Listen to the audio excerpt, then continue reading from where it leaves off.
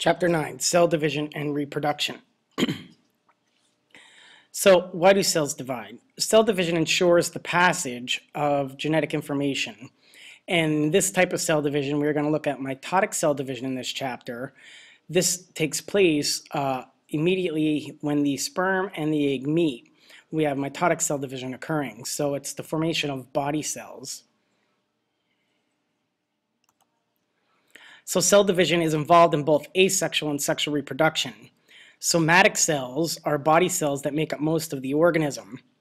Somatic cells would be like your skin cells, cardiac cells, muscle cells, all those cells. Those are body cells, typical body cells, and those are what compose us as an organism. Now, we know that all living things reproduce, whether it be sexual reproduction or asexual reproduction.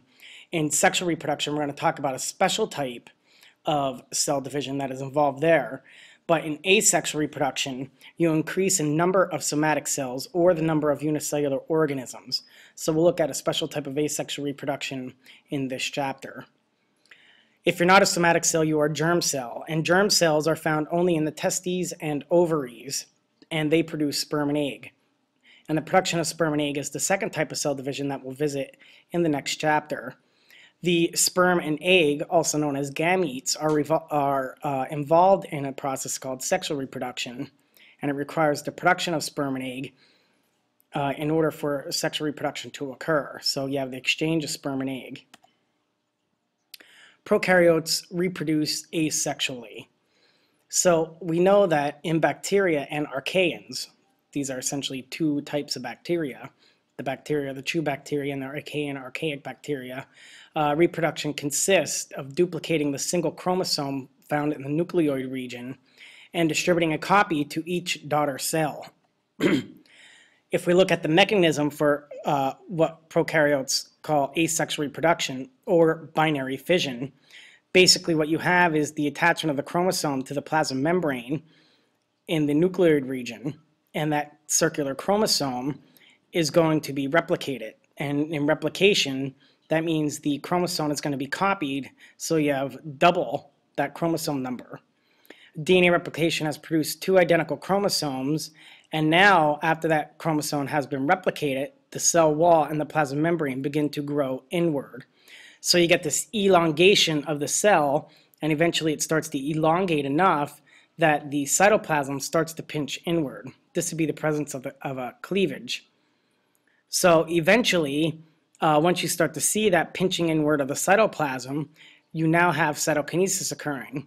And the cytoplasm will eventually pinch off enough that at the end of binary fission, the new cell will have a new cell wall, a new plasma membrane, and you'll have each cell containing a copy of that circular chromosome.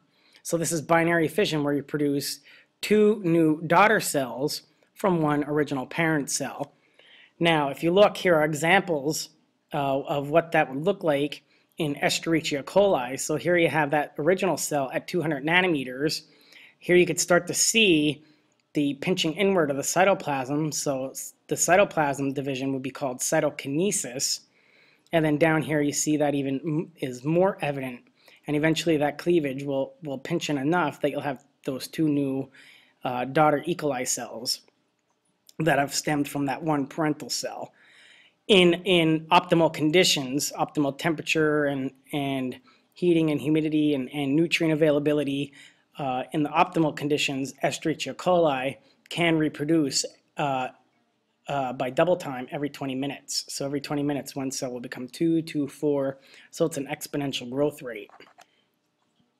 Somatic cells have the cell cycle and undergo mitosis and cytokinesis. So as a eukaryotic organism, how do we generate new cells? We go through this stage. In the eukaryotic cell cycle, there is a series of events. And most of our cells, the large majority of our cells, spend a lot of their time in a phase called interphase, the time when the cell performs its usual functions. And interphase is composed, if you look at the diagram here, of 3 stages. You have G1, which is a period of growth for the cell. You have the S phase of interphase, which is growth, and that's where our DNA replication would occur. And then you have the G2 phase, which is growth and final preparation for division. And then you have the M phase. And in the M phase, you have the mitotic cell division and cytokinesis occurring. In mitotic stage, the M mitotic stage of cell division, the cell division occurs during the M stage and encompasses both division of the nucleus and division of the cytoplasm. Back in elementary school, your teacher probably taught you cell division was mitosis. Well, mitosis is a special type of cell division, but mitosis in general is a stage of cell division in which the nuclear region is going to divide. The rest of the cell needs to divide as well. That's where cytokinesis comes into play, because that is where you have division of the cytoplasm.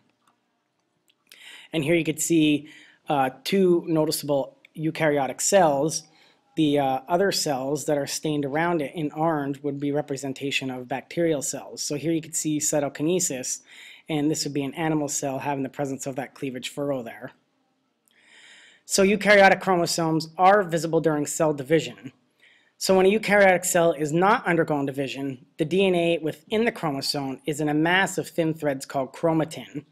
And when we're talking about cell structure and function, I told you to envision the nucleus. You have the nuclear envelope, and then you have the nucleolus inside, and then you have the DNA surrounding. Well, the DNA in the form of is in its form of chromatin when that cell is not dividing. And a good kind of analogy to kind of describe what this would look like would be spaghetti noodles in a bowl, and that nucleolus being that meatball in the center. And then, of course, the sauce would be the nucleoplasm. So before the nuclear division, chromatin will condense. And as the chromatin condenses, you form two identical chromatids. And these are what we would call sister chromatids. So if you look here you have a condensed duplicated chromosome, and those chromosomes are two sister chromatids, and the center of attachment, which is right here in this part, this is the center, that would be the centromere. So where two sister chromatids attach, that's called the centromere. So here you have one chromatid right here. Here's the centromere where they attach. Here's the second chromatid. So these are sister chromatids. Somatic cells are diploid, which is abbreviated 2N. So in diploid cells, it includes two chromosomes of each kind. During mitosis, a diploid nucleus, or 2N nucleus, divides to produce daughter nuclei that are also diploid, or 2N. A dividing cell is called the parent cell, and the new cells are called daughter cells. Our gametes, which are our sperm and egg, our gametes are haploid, that's N. So the number of chromosomes contains only one copy, one chromosome of each kind. It's half the diploid number. So if you look here you have sister chromatids, and here's their centromere where they attach. This would be a duplicated chromosome. So each one of these is a chromosome or a chromatid. So when sister chromatids separate, each nucleus gets a chromosome. Our somatic cells are diploid. For humans, that means we have 46 chromosomes. That's our diploid number. Our sperm and egg are haploid in chromosome number. So they have half of that. So our male sperm carries 23 chromosomes. The female ovum carries 23 chromosomes. And then when they unite, that's when you restore that diploid number upon fertilization. So mitosis maintains the chromosome number.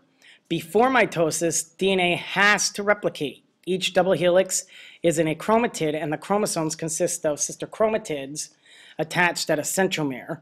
So the centromere is the microtubule organization or organizing center of the cell divides before mitosis. So where two sister chromatids attach, you have the centromere. In animal cells, you get the spindle formation, and spindle fibers separate the sister chromatids of duplicated chromosomes. Now the spindle fibers are going to attach to the chromosome at a point called the kinetochore, and we'll talk about that a little bit more when we get into the stages of cell division. So if you look, here are the stages of cell division. I encourage you to copy them down in from the lecture slides here. You could also look in your book. This is the same diagram that is illustrated in your book. So we do have that G1, S, and G2 phase. So in interphase, which is what the cell spends the majority of its life in, it's the normal functioning stages of the cell. In the G1 phase, you have growth. In the S phase, you have DNA replication. And in the G2 phase, You have a second period of growth, and then the cell preps itself for the division of the nucleus. So this is somatic cells, body cells. So if you're talking about the body tissue of humans, or you could look at the body tissue of plants as well. So what happens? In early prophase, the centrosomes have divided, and the centrosomes in animal cells are regions where centrioles will form, and then you start to form that spindle fiber coming out of the centrioles there. So the chromatin is condensing to form chromosomes, and the nuclear envelope is starting to fragment, so it's starting to break down and dissolve. In prophase, the nucleolus has fully disappeared, and duplicated chromosomes are now visible. Centrosomes begin moving apart, and the spindle is in the process of forming. In early metaphase, each duplicated chromosome is attached to a spindle fiber by a kinetochore. Some spindle fibers stretch from the spindle pole, and they begin to overlap. So some of these spindle fibers are going to attach to the chromosomes at their kinetochore and move those chromosomes around, and then other spindle fibers are going to push out to the poles of the cell. That's going to help the cell elongate, so it's going to help the cell when cytokinesis needs to begin. Key point about metaphase is that those centromeres of duplicated chromosomes are all aligned at the equator, which is the center of the cell. The kinetochore is attached to sister chromatids to the spindle fibers that come from opposite spindle poles. In anaphase now, those sister chromatids are going to pull apart and become daughter chromosomes that are pulled toward the spindle poles. In this way, each pole receives the same number and kinds of chromosomes as the parent cell. And then lastly, in the last stage of mitosis, you have telophase, and the daughter cells are forming as nuclear envelopes and the nucleoli start to reappear. The chromosomes will become indistinct chromatin again. And it's at the very late stages of telophase when you start to have cytokinesis occurring. In the animal cell, as you can see up here on the upper diagram, cytokinesis is the cleavage furrow. Down here in the plant cell, you get the formation of that cell plate. So cytokinesis divides the cytoplasm, and cytokinesis follows mitosis in most cells. Cytokinesis in plant cells occurs by a process different than in animal cells. In plant cells, you get the formation of the cell plate, and that cell plate is a bunch of vesicles that are coming down to the center of the cell, and they're depositing the new materials that will eventually become the newly formed cell wall and newly formed plasma membrane. In the animal cell, you get that contractile ring, that will start to surround the cell and create that cleavage furrow, and eventually that will keep contracting until the cytoplasm is pinched, and you'll have two distinct cells. And here in plants, you can see that cell plate there. So that's going to form the new cell wall, laying down those cellulose components. Now, not all cells undergo cell division, so I'm going to quick go back to here, this beginning slide. So most of our body cells do undergo this entire process where they spend a period of their life in interphase, and then when the cell divides to regenerate new cells, we go through that M phase.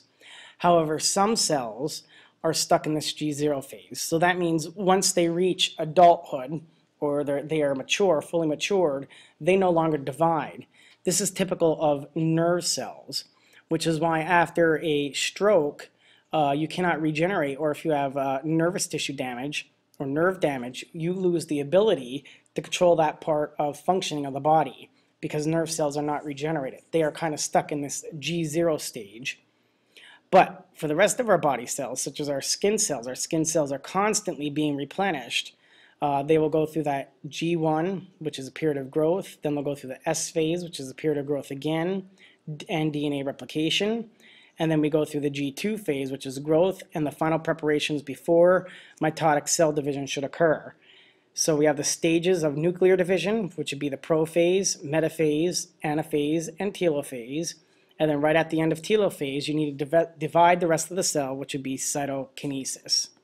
This is all controlled by chemical messaging and stuff within the cell. And we'll talk about that more in depth in class and with our lab, and then we'll talk about what happens, this is cancer, when things aren't controlled. Have a great day.